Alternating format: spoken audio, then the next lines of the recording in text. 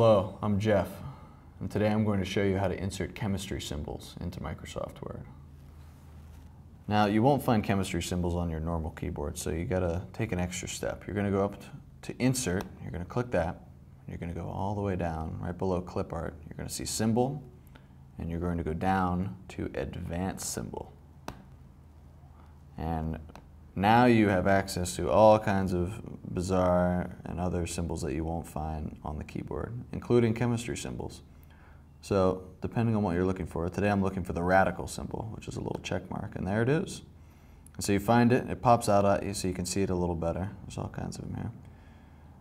And I'm going to highlight the radical symbol and hit Insert, and bam, there it is. And this won't go away when this little box won't go away when you insert it. So you can insert another one if you want. You can insert them until the cows come home. But whenever you want to get out of this box, you just hit close. And then all your symbols are right there ready for you to use. And that's how you insert chemistry symbols into Microsoft Word. I'm Jeff, and thank you for watching.